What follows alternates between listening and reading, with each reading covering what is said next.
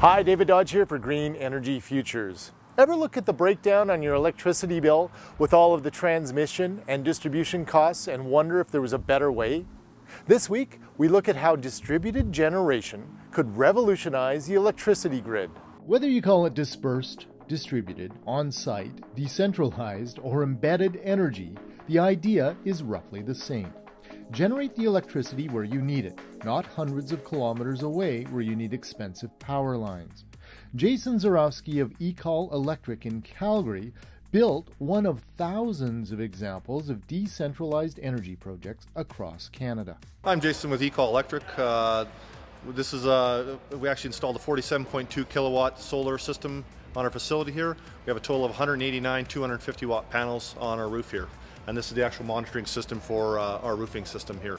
We interviewed Anouk Kendall, the Executive Director of the World Alliance for Decentralized Energy Canada, on the roof of Ecol Electric, flanked by 189 solar modules. Decentralized energy, distributed energy, however you look at it, our whole industry it's ancient.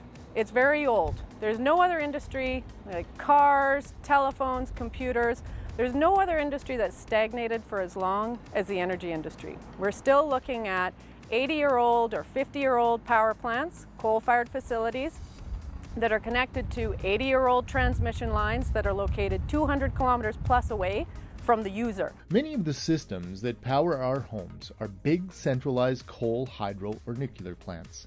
Today, we can use nimble and cheap natural gas or solar facilities that can be located where the power is needed. Not only are these decentralized energy systems cheaper to build, but it also means we spend less money replacing aging transmission lines. If there's any time for us to start looking at a more modern, progressive energy infrastructure, it's right now. We have to spend the money, so are we going to spend it on the 1940 or 1950 Chevrolet, or are we going to buy something more modern and make a commitment to modernizing this industry? We're going to have to spend the money, so better do it smart and wiser. Canada's far-reaching natural gas network is just the thing to support widespread use of on-location combined heat and power plants.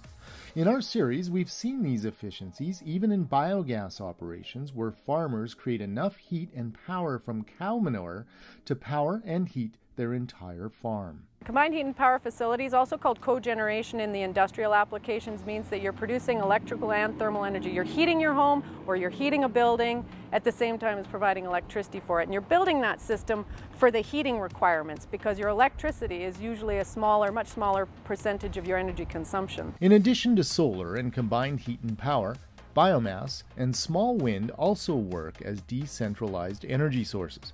This is all made possible by modern grids that can accept and trade power from smaller sources and really with the lower cost of the distributed technology, these combined heat and power systems making the engines more efficient and lower cost, and then the dramatic fall in cost of solar power is really what's pushing the distributed generation agenda around the world. That's Brent Harris, the Chief Technology Officer of Sustainable Energy Technologies.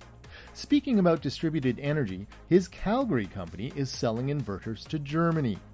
There are benefits beyond cost when it comes to distributed generation.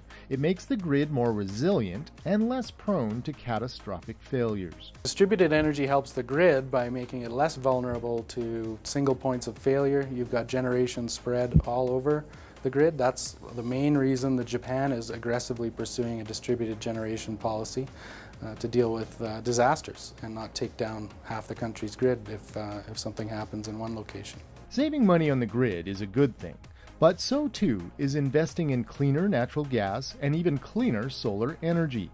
But just how far can we go when it comes to greening the grid? We can go all the way. I mean, what you're going to see, I think, in India is a lot of distributed generation because the grid is so weak there, and they're just not going to pay to upgrade it.